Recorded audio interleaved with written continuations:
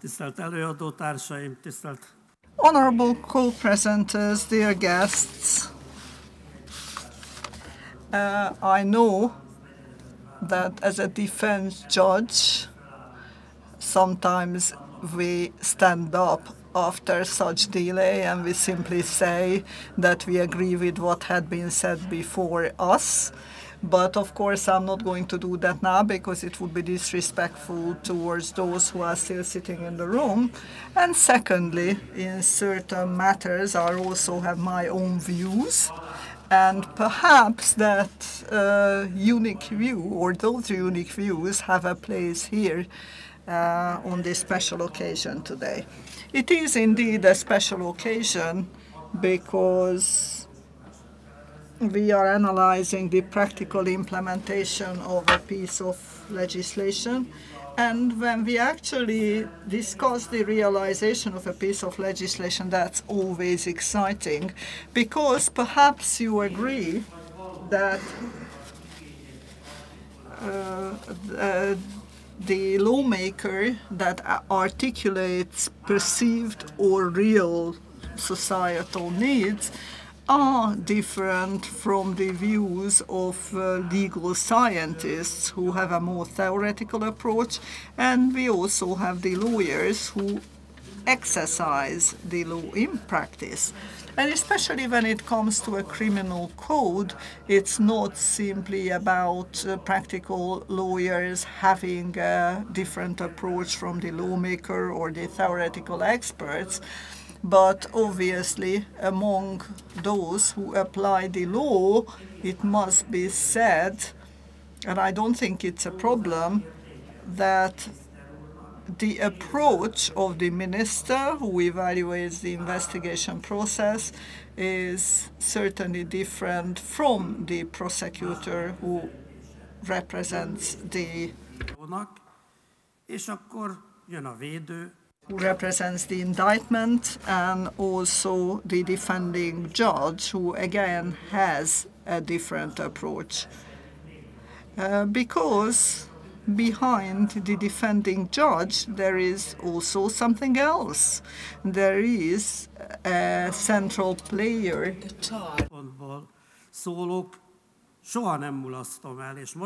There is another component in the room who is the charged. And I must mention Tibor Király.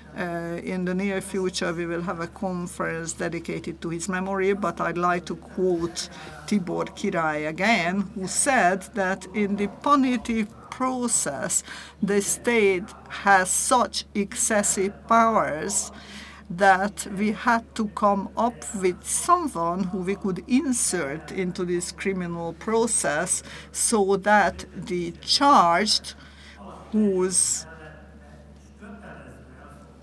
crime will be judged, can be supported by someone who will represent the interest of the charged with due bias. So it's this kind of principle we try and follow in our punitive processes, and now I'd like to assess the criminal code from this aspect. And of course, as much as we perform the role of the defending judge, of course, it was agreed at the time by all stakeholders that a new criminal code was indeed required, because since the adoption of the last substantive act, more than 1,000 modifications have been made to the code, so it was obvious that there was a need for a new code to be introduced. But there was no full agreement, I would say, with the lawmakers that there were a number of points made in the process of preparation that were not reassuring for the defending judges, the defending lawyers.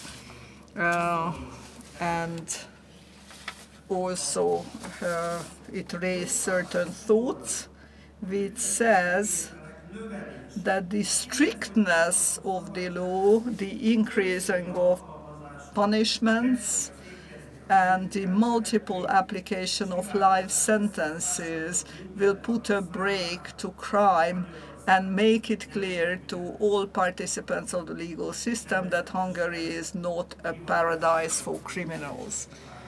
And of course, solicitors exercising their profession do not wish Hungary to be a paradise of crime, but when they hear that practically sentences must be tightened up and life sentences must be dished out on a regular basis, while of course legal policy has the opportunity to identify such targets,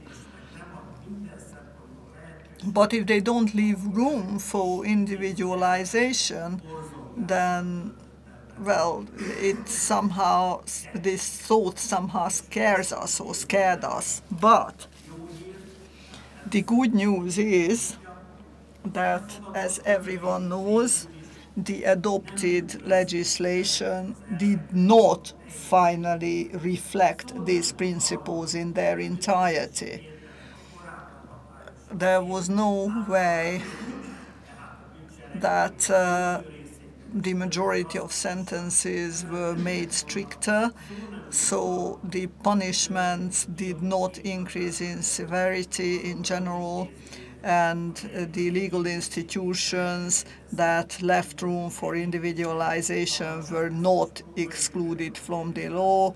For example, putting charge on conditional discharge, etc., etc. So the adopted law, in this sense, I must say, did not reflect this very strong sentence by the government. And therefore, when the practical application of the criminal code started, and we could see the practice close up in the courtrooms, the core situation appeared to be reassuring.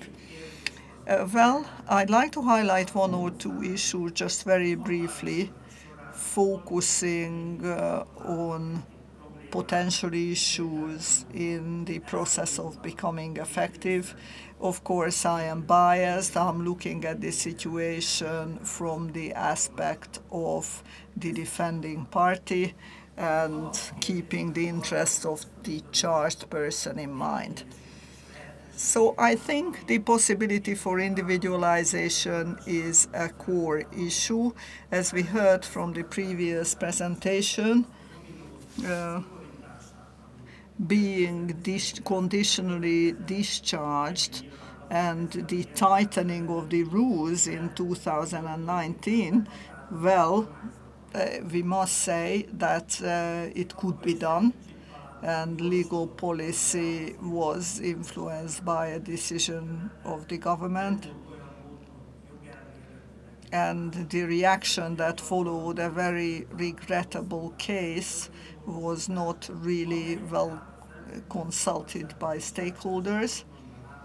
So when it comes to conditional discharge, certain culprits were excluded from the potential scope, which eliminates the desired principle that the court should have room for judgment in as many cases as possible to take into consideration the personal consequences of the culprit and the individual characteristics of the case, so that they can judge instead of a 10-15-year-old piece of legislation which excludes the possibility of conditional discharge. The other issue I would mention is the obligation to generalize, so to say, which was referred to by Minister Pinter. And as a defense lawyer, I can only confirm, but of course the minister doesn't need me to confirm any statements, but I can nevertheless say that he referred to the fact that, and how did he put it? Okay, that the court would only apply these possibilities in a very cultured and mature way. Yes, that is true. They always follow the rules by keeping the possibility of individualization in mind, but we have to start the calculation somewhere, so we start from the mid-range to make sure that the punishment dished out is in line with this. However, where I see some minor issues, have been seeing some minor issues, is the so-called mid-range. And we are not going into details of this at this conference. I'm just making a quick reference. When it comes to the new criminal code, we still expect a lot from the possibility of concluding the deal in a preparatory stage. And what we have been seeing as defense lawyers recently is that the motions of the prosecutor feel olyan mértékű büntetés kiszabásra tesznek az okay, so during the preparatory stage they can make a indulását ennek az a jó indulás alatt azt értem, hogy so we managed to close a significant number of cases in the preparatory meeting. It might be an issue, but I hope any issues might be resolved at this stage. So I'd also like to focus on substantive law from the aspect of a defense lawyer, where I see a kind of inflation taking place. But of course, when we mention inflation, we mean something else these days. We are all eating the bitter fruits of the inflationary environment we have. Nevertheless, I like to use the term of inflation for two concepts. Criminal gangs and money laundering would be the two concepts. And I like to talk about these two legal institutions in just a couple of sentences. And what do I mean by inflation in these two areas? When I speak about criminal gangs or organizations, of course,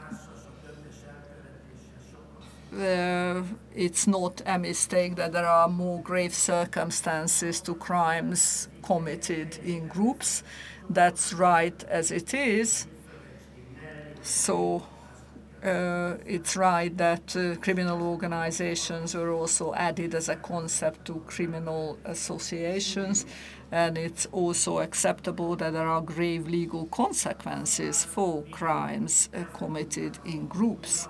But I am biased as a defense lawyer when I am saying that maybe they went a little bit too far and to threaten someone for budgetary offenses with a custodial sentence of between 2 to 8 years.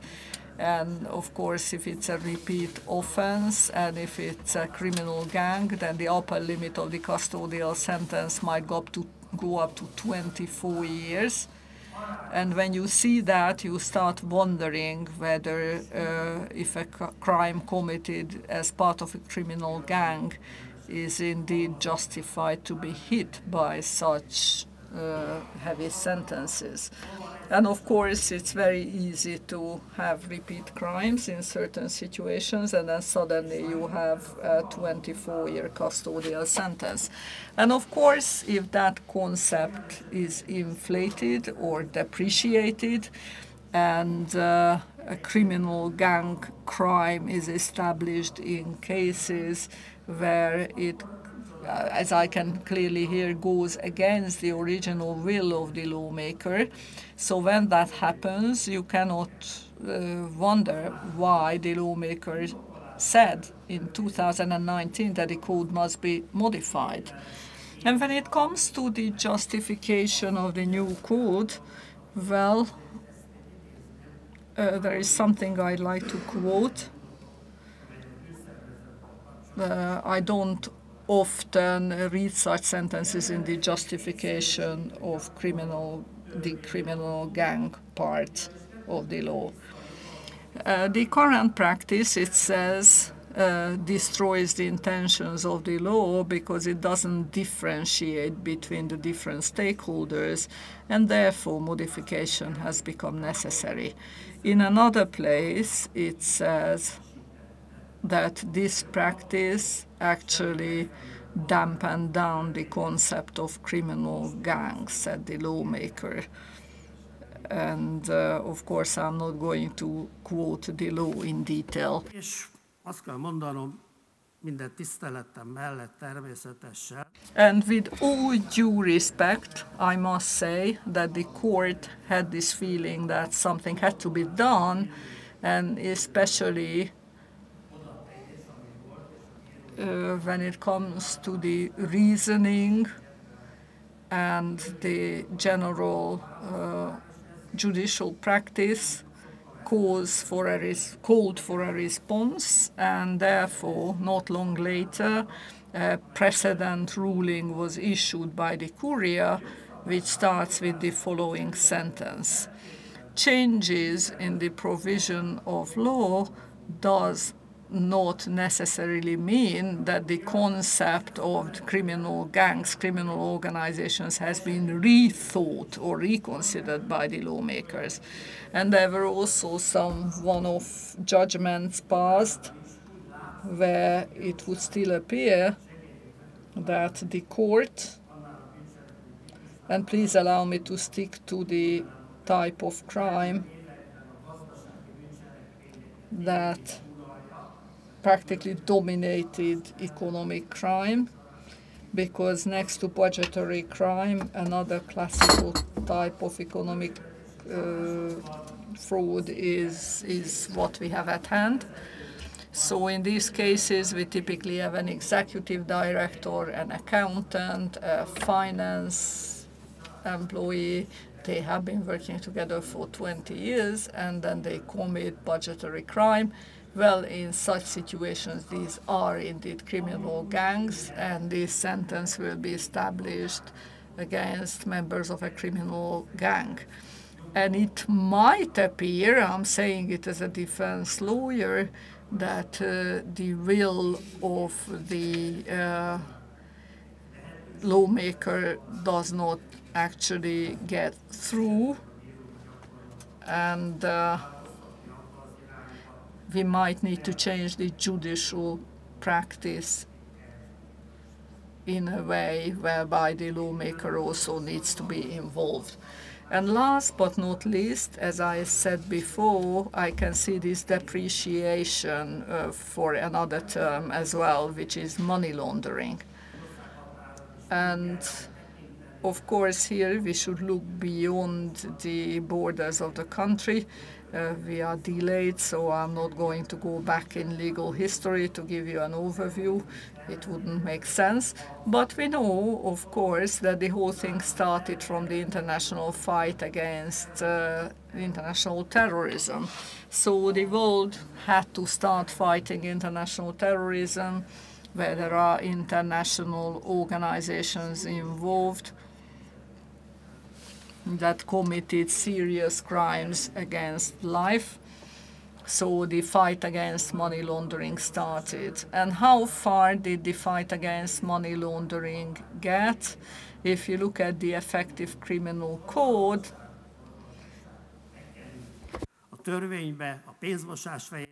there is no such crime as criminal custody.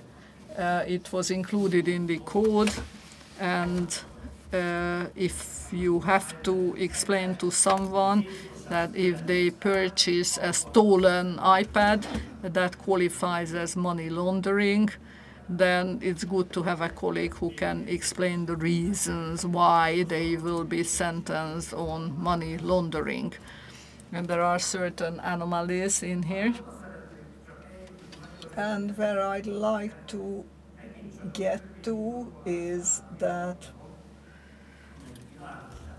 I am again quoting the law, which makes it clear that any crime committed against well, okay, the utilization of stolen goods or the purchasing of stolen goods should qualify as money laundering was something no one wanted in the EU. And of course, the different languages use different terms for this, and how they can be transposed into local legal practices is a tough matter. But when we see that a judgment as a result of real budgetary crime well, actually defines the payment of dividends from this increased income as money laundering, then I really shrivel, and I think, so how is that? So you cannot really commit a crime, a budgetary crime in itself, because of course it's difficult to imagine that someone commits budgetary crime without ultimate objective of benefiting from it. So if we get to this stage, then of course we need to go back to the lawmaker, or the curia needs to apply legal unification, not just a one-off judgment of precedent value, and somehow sort out the judicial practice. Honorable colleagues, honorable attendants to the conference, at the beginning of my address, I already indicated that I'm going to discuss matters from the aspect of a defense lawyers, matters that will hopefully not spoil the celebration today, and hopefully we cannot spoil the mood by raising problematic issues and saying that, okay, the next years are still ahead of us and we should find a solution to these matters. And if we once again organize a conference on the criminal law in 10 years' time, then there the problematic issues that I or others raised can be addressed again. And perhaps in 10 years' time we can also say again that a custodial sentence as the capital form of punishment perhaps could be replaced by something else in a modern state, to make sure we don't have so many convicts in the prison system. But perhaps the chapter of the criminal law which identifies alternative punishments as opposed to custodial sentences should be broadened to lighten the burden on the prison sentence, and I think that would be the right direction for society in general as well. Thank you for your attention.